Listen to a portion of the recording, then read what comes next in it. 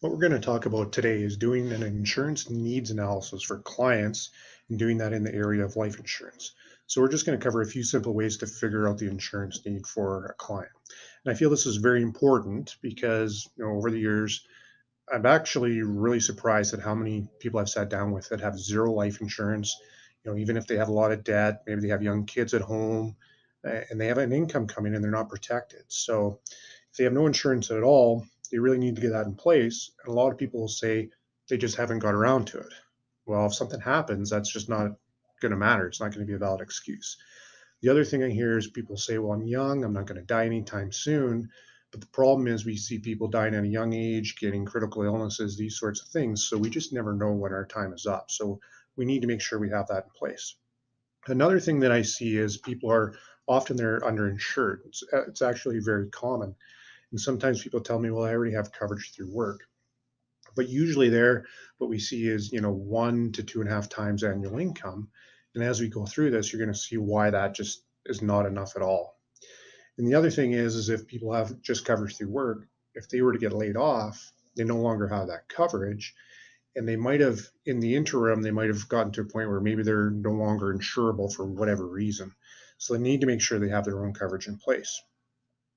The other thing is if people don't have enough coverage, sometimes they do have something, but they're paying way too much for what they do have.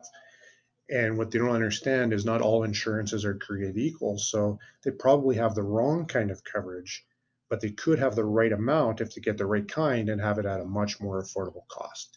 So we help people figure out all those items so that they can do this the most efficient way possible.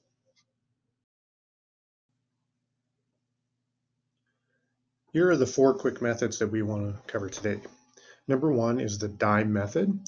So I'll go through and explain what those 4 letters represent and how we calculate that. The second one is the 4-0 method. It's actually very accurate and very easy and is actually my favorite method when I'm sitting down with clients. Next is the 10 times method, which is the easiest and fastest and gives us a pretty accurate number. And lastly is the software method, which is most accurate. And there's a lot of tools online for coming up with this number, but we actually have a custom spreadsheet that we use where we just plug in numbers that we gather and it comes down with an exact number that they need as far as coverage goes. So now let's go through each in a little bit more detail so you can understand how they work. So we'll start with the DIME method. As an example, if we have a couple, we'll have 2 clients to calculate for. And the number can differ a lot based on income, but just in the interest of time, we'll just look at the one side here. So D stands for debt. That includes credit cards, personal loans, lines of credit, student loans, that sort of thing. And it's easiest to have a total debt for both people included on both sides, just so should anything happen, all of those can just be paid out and be done with. The I stands for income. And generally, what this will represent is replacement income for 10 years, and that could fluctuate a little bit, kind of based on the age of dependents and children, that sort of thing. And so, in this scenario, what we're looking at is replacing an income of $60,000 for 10 years, which is a total of $600,000. M is the next item, which stands for mortgage. And so, really, that's just the remaining balance on the mortgage, so that'll just be taken care of, and we'll get rid of that mortgage debt should either person pass away. And lastly, E stands for post-secondary education. So those are the costs for kids to go away to school. And in this scenario, what we're looking at is $120,000, which represents $15,000 per year for 2 kids for 4 years each of post-secondary education. So that's actually pretty conservative, that number. So that brings the total coverage amount to $1,070,000. Now, it's not necessarily 100% precise, but it's very close. And so it doesn't calculate for things like inflation really, but by having this amount, a person's not going to be drastically underinsured. For the most part, the family's going to be okay. And so really, as you can see, based on what's getting paid off and what it provides for, no one is really getting rich in this scenario.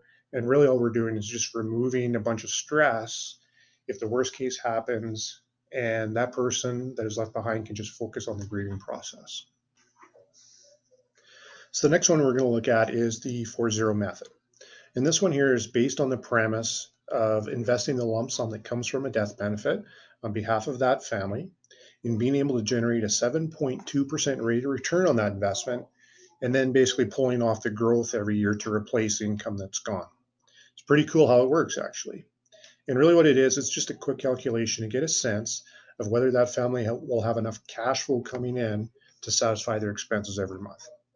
So if we just take an example, and let's say we had $1 million come in as a death benefit. What we do is we drop the last 4 zeros on that number, and what we're left is $100. We take that number times 2 to get $200, and what that $200 represents is how much money the family would have per day to live on. Then we take that number and times it by an average of 30 days per month. So in this example, what we'd be left with is $6,000 per month for that family to live on. And then from there, the simple question is, would $6,000 per month be enough for them to get by on, considering mortgage payment and obviously all the regular expenses and debt payments and those sorts of things that the family has to think about? So again, as you can see here, no one's really getting rich.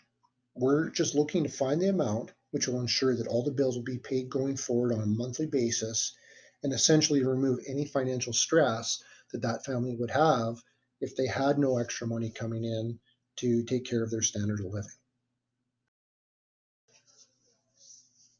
Another thing you may want to look at when considering the 4-0 method, and for a lot of people, is they just don't like having debt, especially big debts like a mortgage.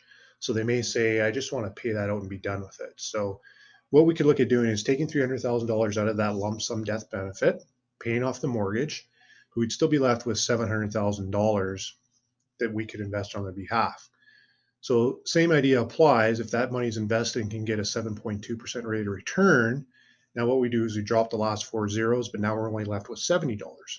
You take that times the 2, and we get $140 per day that would be available for that family to spend.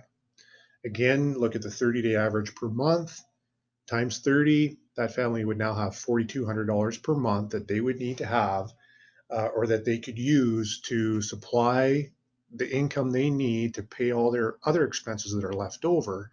But the nice thing is now we can consider that their biggest monthly payment, which is usually the mortgage, is now out of the picture, gives them more peace of mind. Less money, sure, but now their expenses aren't as much, and it's still going to take away that financial stress, and it gives them a better picture of, what's going to be available now that that mortgage is gone. Still make sure there's enough to cover all the other bills, maybe look at their budget and make sure that's enough. The next one I want to talk about is the 10 times method. And this is probably the most simple one. It really just says that if you're going to replace income for 10 years or you want to replace it for that long, you just take the annual income times 10 years. So in this example, you take that $60,000 income times 10, it's $600,000 is what the death benefit should be.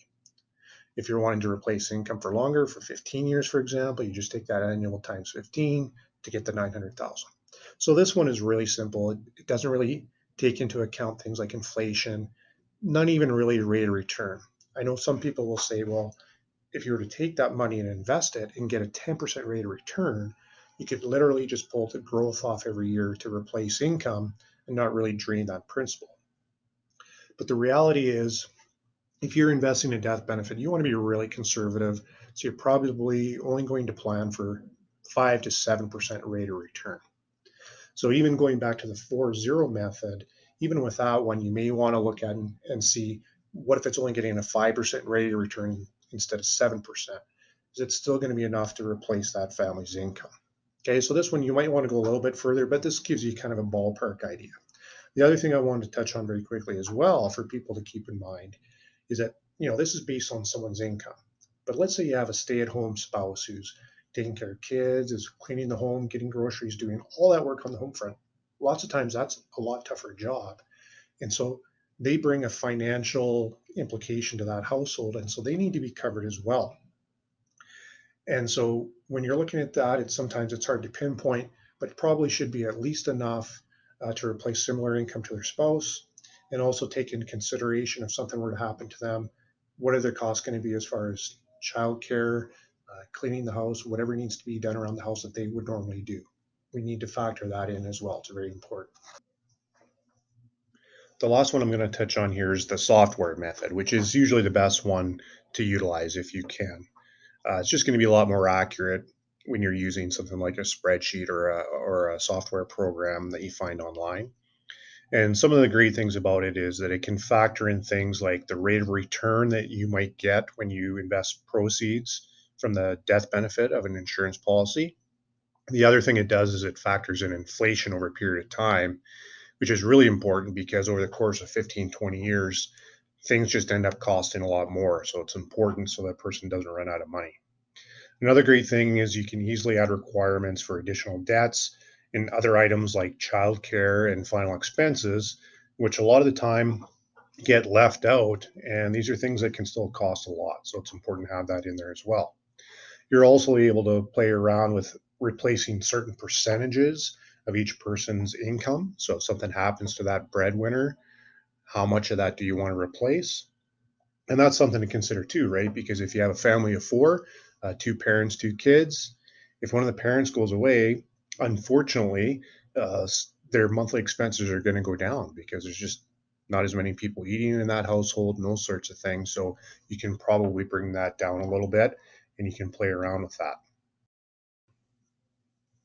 So one of the greatest things about the software method is that you can look at various scenarios very quickly because you're just punching numbers in and it's giving you an answer right away instead of having to do some calculations manually. So as a result, it's providing a much more accurate analysis of the need for the consumer because you really are just plugging in some key numbers that you got from the client and it's spitting out the answer. So you're not having to waste a lot of time. And again, like I said, you can be sometimes doing this right in front of the client, playing with different scenarios and also helping them find what they're going to be comfortable with going forward. So you've probably noticed that we've spent quite a bit of time talking about this. And as a result, you might be asking yourself, why is this process so important? And really what it comes down to is the need. The most important thing is for a family to get the right amount of coverage. Now, keep in mind, we don't necessarily want someone to be overinsured, but the reality is most of the situations I've seen, people are drastically underinsured. And what I can tell you from experience is that can absolutely devastate a family if they don't have enough. So certainly we don't want them to be overinsured, but I'll tell you this, it's way better to be overinsured than to be underinsured. But once we have that need figured out, the next thing that we need to look at is in order to satisfy the amount that they need, we have to look at their budget. The first one to look at is if somebody has a tight budget. Because I know a lot of times people think that insurance has to be expensive, but it really doesn't have to. So somebody could look at getting a term policy, which can be very affordable. And some of the main ones are 10-year term, 20-year term, 30-year term. So with this, basically what you're paying for is pure insurance. There's no savings component to it whatsoever.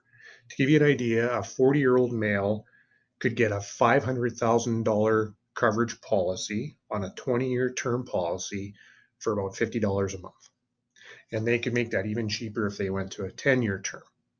So it really makes it so that people, no matter what their budget is, they should be able to afford to pay for that because a $500,000 coverage that could cover a mortgage, for example.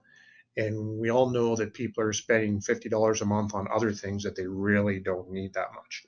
As well, these policies are RNC, which stands for renewable and convertible. So it'll automatically renew at the end of the term, regardless of what their health status is. And it's also convertible to a permanent policy if they want to make that permanent somewhere down the road and they have more of a budget to work with. The second one here is for people that have what I would call a medium budget, which is really probably going to fluctuate between $100 to $500 per month. Keep in mind that that's going to change a lot depending on age as well, because obviously the older you get, the more expensive it is. But somebody in this bracket, really what we're probably going to do is combine a little bit of permanent coverage and add a term rider to make up the difference of how much they need. So you could get a base policy of permanent coverage, which could be $25,000, probably up to $250,000 worth of coverage, and then add the rest as a term rider to help meet the budget requirements. So they might be adding as much as $750,000, let's call it, as a 20-year term to meet other requirements. So this one, what it is there's some overfunding that takes place, and that overfunding is used to fund an investment that can get a rate of return. Sometimes with a whole life policy, it's going to be more of a guaranteed type of investment. But the idea here is you have two components now. You have life insurance and you have a savings component. Now, the savings component that might be used later on for retirement. So if a person saves a substantial amount in there, it can add a lot to their retirement. And there are ways, if it's done properly, to access those dollars tax-free later. The other thing with the coverage on the term side is that you can layer that coverage if you wanted to. So you might have a debt requirement that's for the next 10 years. You would have a certain amount as a 10-year term that covers just that, and then after that it falls off. Then you might have a 20-year term rider that covers the remainder of your mortgage, which might fall off after 20 years because you don't need that anymore. So you can really custom fit this to suit the person's need, whatever that may be.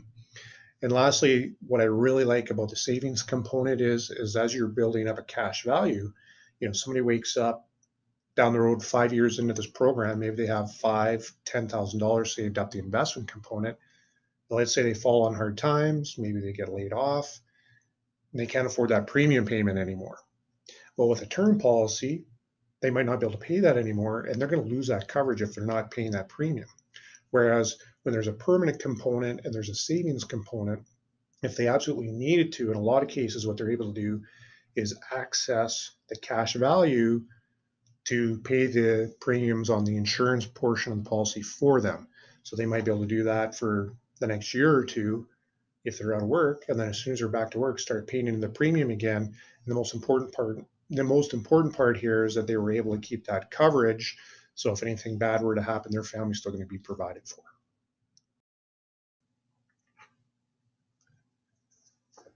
And the last one here is for people that have a very large budget or no budget restrictions whatsoever, and they would look at getting basically all permanent coverage. And so the range here is, it could be a wide range. It could be anything. It could be somebody putting away $500 a month. And I've seen policies as big as where people are contributing $100,000 per year or even more to that.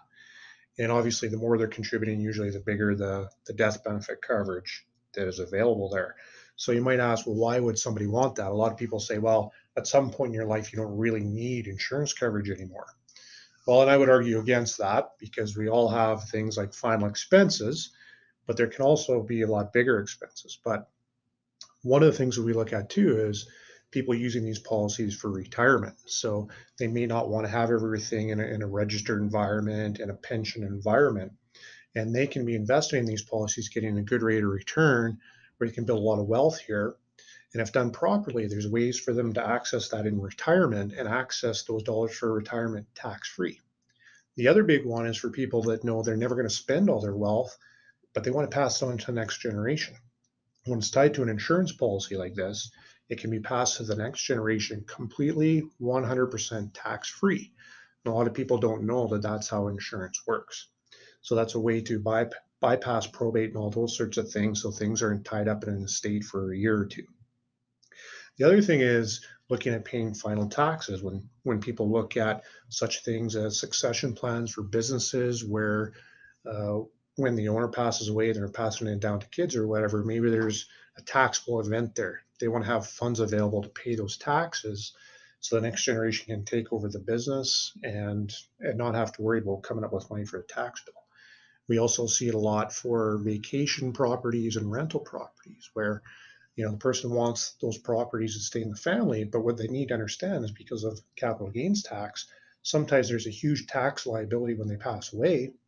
And for the next generation, if they don't have those funds available and they can't borrow those funds, they can't keep that property in the family. So they end up having to liquidate it anyways. But if there's insurance proceeds coming in that will pay that tax liability, they can keep that property in the family for generations to come. And we also see that a lot with farming operations where, they want the next generation to take over, but there's just no way for them to pay the tax bill or pay off a lot of the debts that accrue that can be quite large. So that's another way to ensure the next generation can take it over. And again, the other idea is that, again, anything that is not needed for paying taxes and that sort of thing, they again can leave to their family completely tax free. And it's a way for that next generation. They're not starting from zero. Nowadays, it's tough to become a homeowner. It's tough to save enough money for retirement. And this is just a way that if they're not using all those dollars in their retirement, they can give the next generation a great start to be on the track to, again, having a good retirement or enjoying these properties that they've built up over time. Now, another thing that you're going to want to watch for is that there are some people out there that they want to pay the cheapest amount for anything that they get. So when it comes to insurance, they want to pay the least amount no matter what. Uh, they don't want to be put in a position where they feel like they're paying for really expensive life insurance.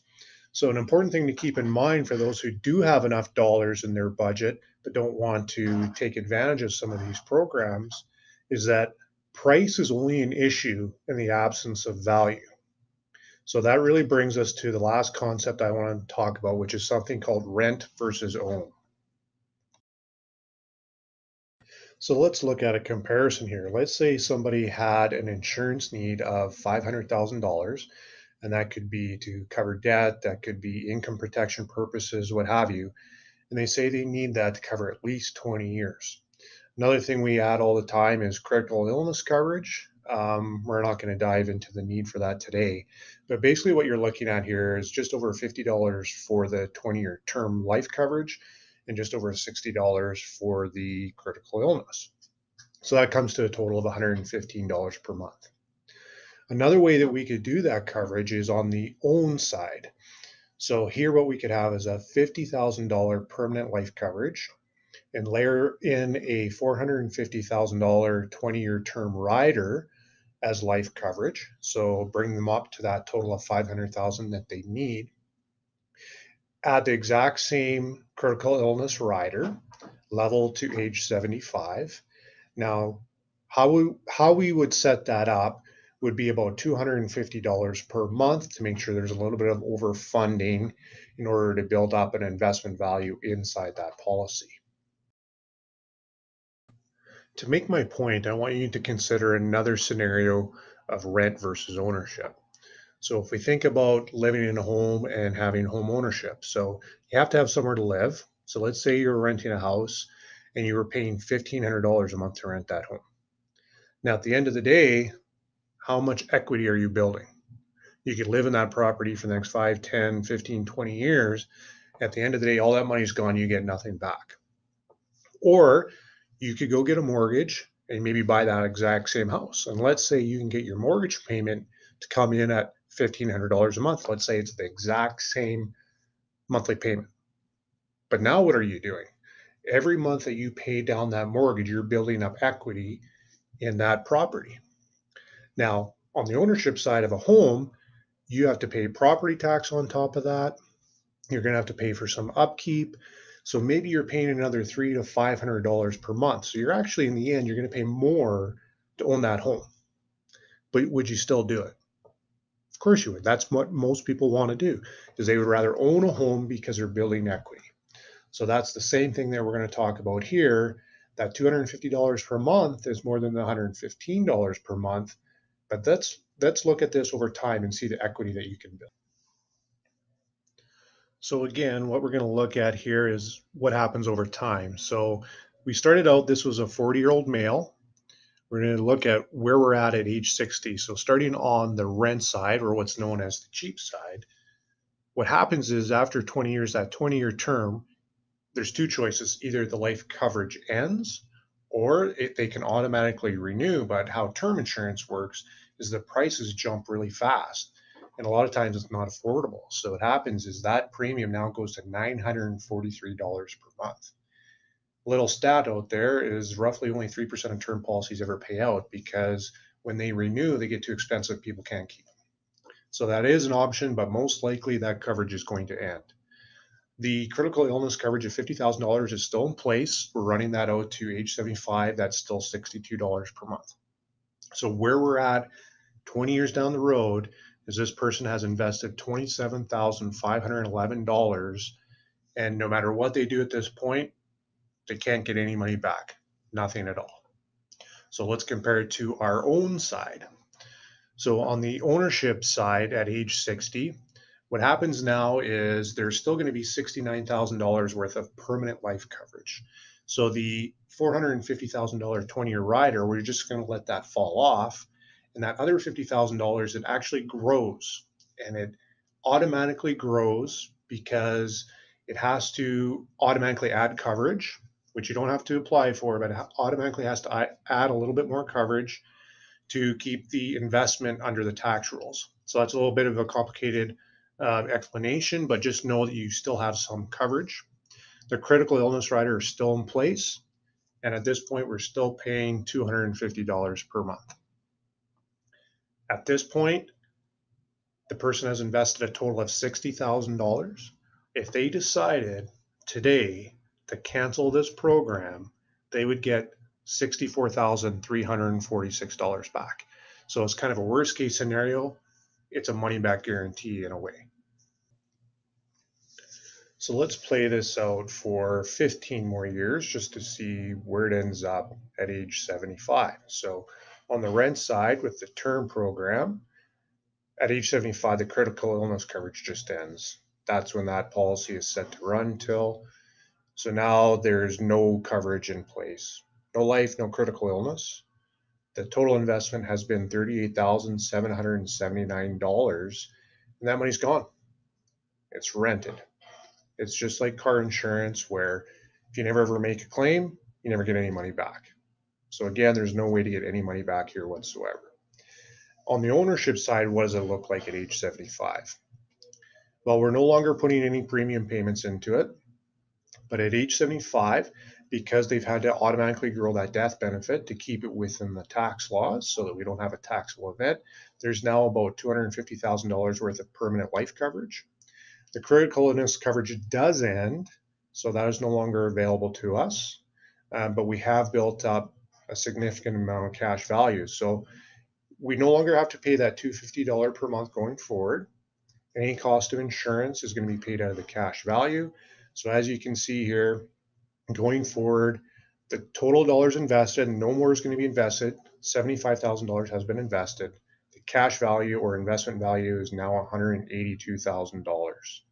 So when we look at the overall package here, we have built some equity. We have ownership now. You have some permanent coverage left over to pay for final expenses, maybe some final taxes, whatever the case may be, leave a bit of a legacy for your family. But you also have built up $182,000 that you could be using potentially for some retirement funds as well. And that's really what the wealthy do in a lot of cases, is they're always looking for ways to build wealth, build equity, build net worth. And that's what we've done in the second scenario here with the permanent coverage. So as we wrap up here, just a quick reminder, hopefully we've given you some tools to help you figure out the insurance need for people that you're sitting down with in a quick and easy fashion. The most important thing to remember is to get them the right amount. So we just went through an example of building up equity, building up cash value. But the reality is, if that doesn't fit into their budget, the most important thing is to get them term coverage, to get them the proper coverage so that if the worst case scenario ever happens, their family is going to be taken care of. Now, if they have more of a budget, you can show them these other examples where they can build equity. And what happens there then is, for that person who's maybe on the fence and wants to make it really cheap, they realize that if they go with the equity side and what we call the ownership side of permanent coverage, it's a way to invest and eventually get money back and or build money for the future for retirement. So always put the client first, always give them the right coverage, and then look at their budget and make sure that it fits properly so they don't get into trouble down the road. And you will have done the right thing, and you will get a ton of referrals going forward. And hopefully this process is going to make it easier for you to do that and get results in a quick and efficient manner.